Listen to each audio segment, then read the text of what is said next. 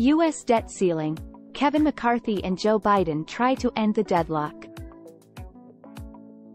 President Joe Biden and leading Republican Kevin McCarthy have had a phone conversation, signaling a shift in the impasse on raising the U.S. debt ceiling.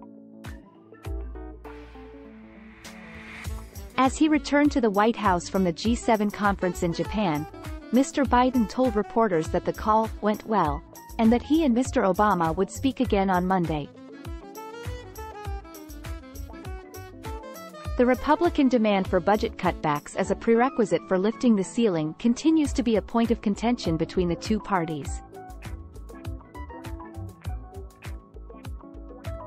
If this isn't done by June, the U.S. may default on its debt.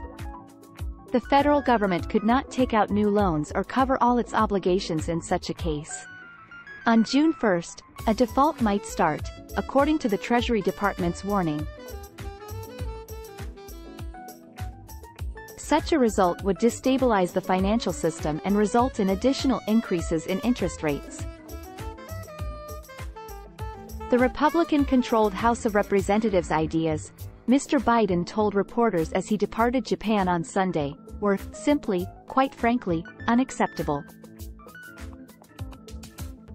Republicans need to accept that there can be no bipartisan agreement reached solely on their partisan terms, he continued.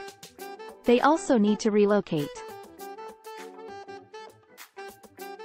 But Mr. Biden also stated that he would be prepared to decrease expenditure to reach an agreement.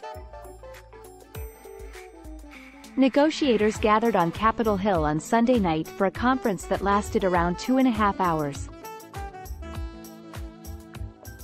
The president's top advisor and one of Vice President Biden's representatives, Steve Ricchetti, assured reporters that the negotiation teams will continue to work into the night. The deadlock has shaken the financial markets. The S&P 500 fell 0.1%, the Nasdaq down 0.2%, and the Dow finished the day down 0.3%. Republicans are asking for $4.5 trillion, £3.61 trillion, in budget cutbacks, including killing out several Mr. Biden's legislative initiatives, in exchange for support for extending the debt ceiling. They are also asking for more money to be spent on the military and border security. The Republican plan has been dubbed a blueprint to destroy hard-working American families by the White House, even though it has hinted that it may make some financial adjustments.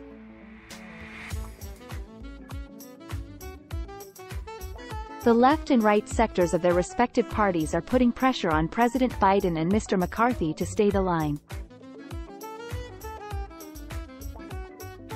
An agreement has so far been difficult to reach, with Republicans holding a slim majority in the House and a one-seat Democratic majority in the Senate.